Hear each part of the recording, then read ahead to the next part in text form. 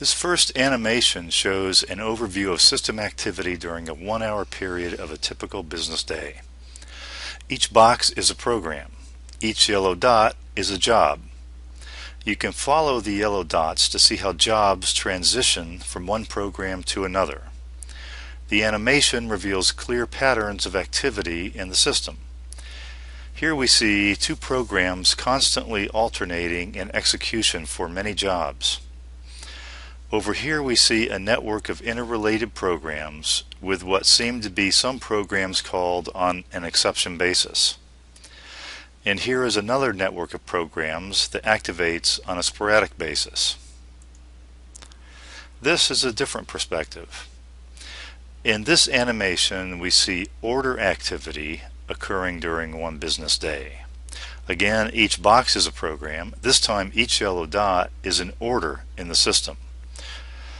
You can see orders transition from being processed by one program to another. These dots could be orders, they could be customer numbers, they could be item numbers, they could be purchase orders, they could be loans, they could be anything you want to represent from your database. And here is another perspective. This time each box is the user ID of a job. It could be human users or it could be a system job. The dots again this time are orders. So we can see orders flowing from one user or system job to another. Also of use is to view the event data for analysis. Here we see a graph of the volume of events that occurred during the time frame.